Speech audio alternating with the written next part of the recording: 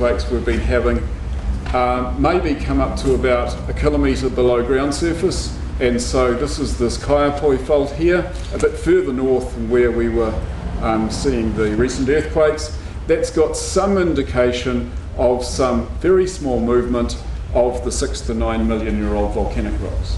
It's got no expression higher up into the sequence. Well, it's got some expression up to a bit higher in the sequence. Our most recent earthquakes were occurring in this section here, and you can see that all of the layers go through here very, very smooth. If there is a fault in there, it's got tiny, tiny amounts of movement because it can't be detected with the resolution we can get out of this, which is pretty good. It would see a few metres of movement. So the earthquake we've just had off there is not a very frequently repeated one, otherwise we would see disruption of some of these layers. So very rare event. The other thing here is that the earthquakes, the aftershocks we're having, are down at sort of 8 kilometres depth. Now if this is 3 kilometres, if we could extend the section, we'd be down here at 8 kilometres, and you can see how much more faulting there is in these old rocks. It's been through a really hard life, so once you've had an earthquake, then the earthquakes are going to settle down and release stresses across many of these small faults probably.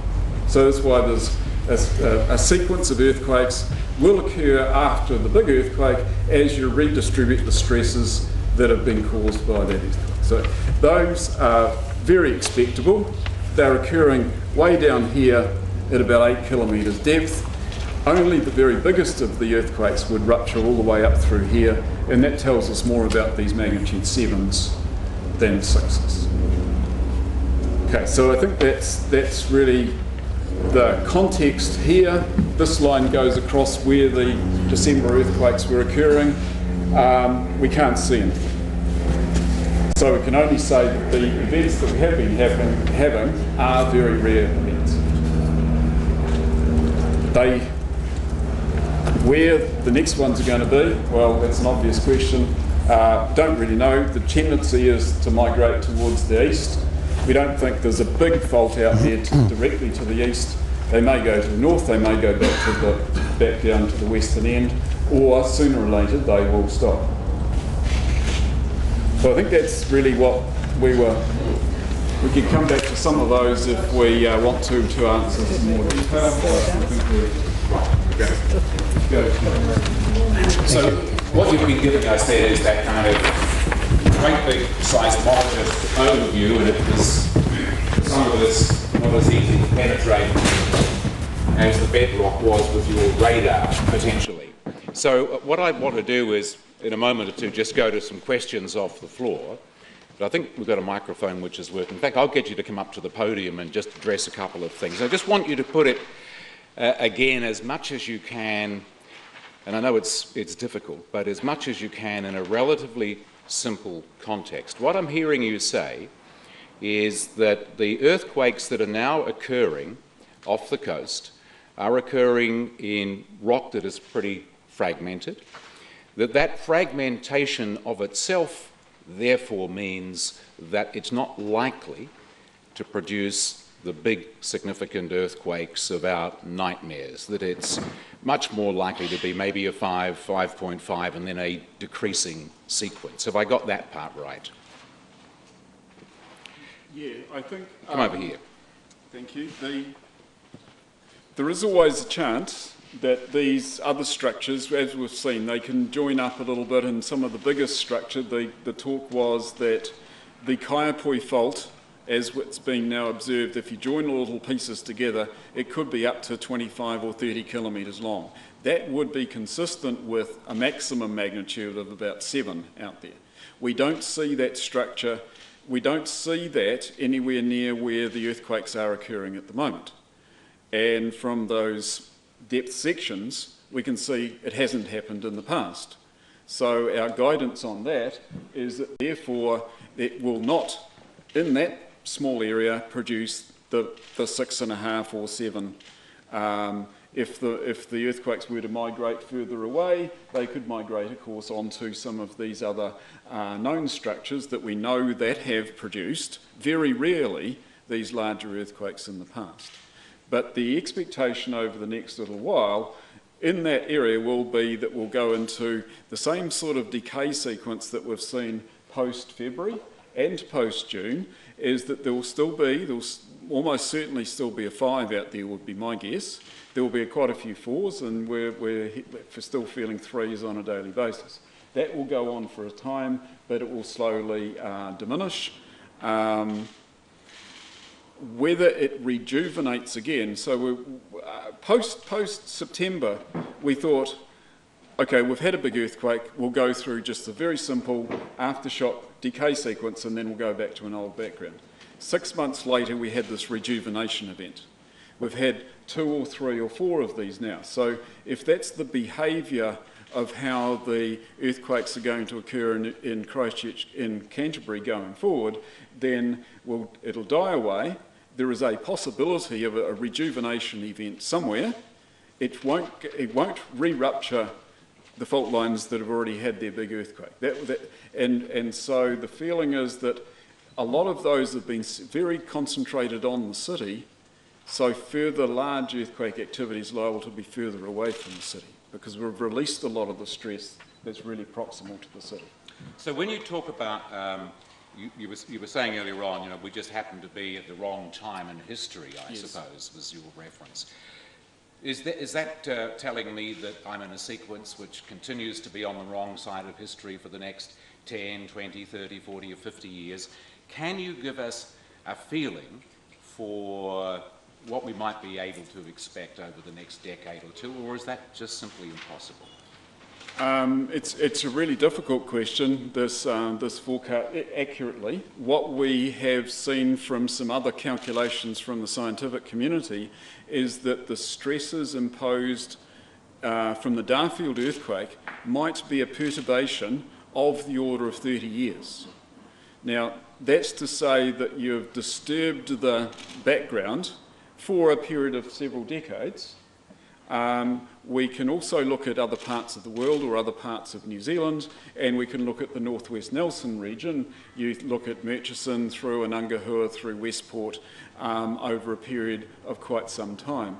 They were a sequence of earthquakes in an area that doesn't normally have earthquakes either, but they were often a long period between, and they didn't reoccur in the same place. It moved around. So I think that's coming back to the same thing as that Christchurch's city has had a lot of earthquake activity. A lot of the stress must be released in the Christchurch city area, but for Canterbury there may well be an ongoing sequence over a period of a few decades. When you look at the detail of Northwest Nelson now, actually there's still some remnant earthquakes happening there from the Anangahua earthquake. Now, when you say stop, well, they don't stop, but in Anangahua, they're still there, but they're not really detectable, and they're not worrying people about getting on with their lives. So we're progressing into a period where I think that, this current earthquake, I think, has been damaging to people's confidence, damaging probably mentally rather than physically. There's been relatively little physical damage in the city or in the region, but of course it occurred at the wrong time of the year, and I think these are very upsetting events rather than being dangerous or damaging events. Can you therefore give us a feeling for Christchurch compared to some of the other centres around New Zealand? I mean, what we've been experiencing here and I guess the potential for future events, are we significantly now more liable to get these than other centres in New Zealand, or are we just at a higher level which is more equivalent to some of the places that have traditionally been seen as potential centres for more earthquake activity? Right now, I think, Stephen, we would be well above Wellington activity rates right now. But say just a month or two ago, when we're getting back to quite a quiet time before Christmas, that's probably back to something that's quite akin to Wellington. But we do need to watch out for these rejuvenation events, which might go on for a while.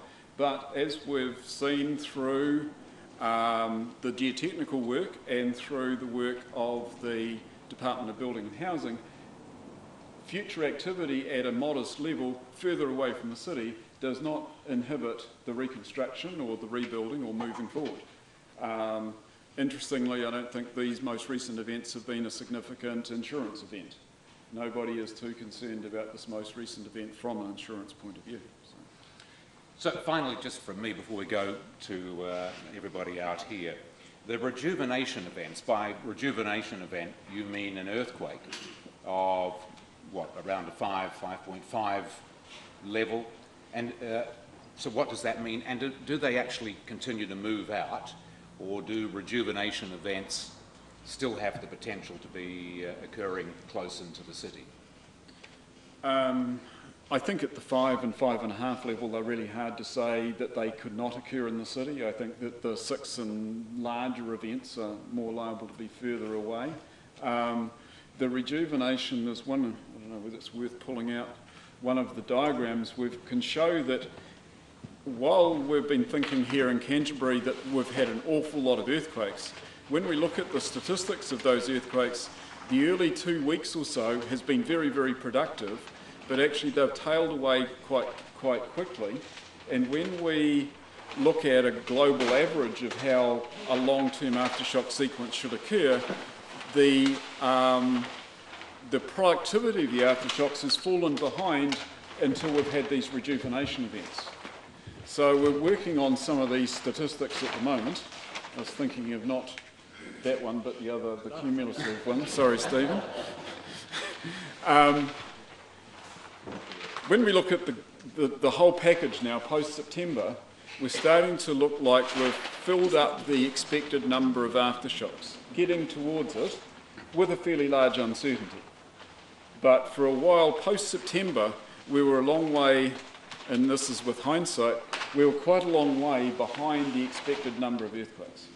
We're now catching up to the number of expected earthquakes. So in one sense that is good news. That is good news. Because you're accounting for what some people were describing as the lost or missing energy.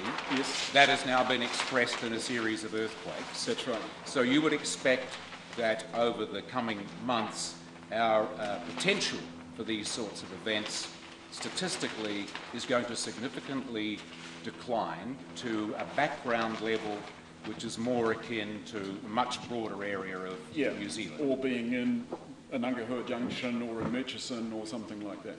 Okay. This is the plot I was thinking of. Stephen, I was hoping you were going to talk to this. The blue line is the average aftershock expectancies, okay, over a long period of time, well, over a period of time, and this is just a number, what we've had, and this is some uncertainty on that. This is not, you know, there's always uncertainty or variability about what is average, okay? So this is some sort of estimate of the uncertainty about the expected number. This is the numbers that we have had, okay? And this is post-September, and you see that there is a large gap in here. But these are the rejuvenation events, and you can see that we're starting to plot those towards the expected number. And so, of course, we haven't been able to do that until we've had all of the earthquakes to actually analyse. So it's not until now have this sort of analysis been possible to get into. But you can see that our red line is converging on the expected number, and that is that's good news. Yeah, it doesn't mean to say the earthquakes are going to stop. I think we'll produce some of the probability numbers again by the end of the month, and I think we can guarantee, sorry to say, guarantee that there will still be 5s in the coming months. Now, where they're going to be, hopefully they're going to continue to be offshore, and they will be unfortunate when they occur at night and everybody's still got sleepless nights. That's terrible, but I don't think they will be damaging if they maintain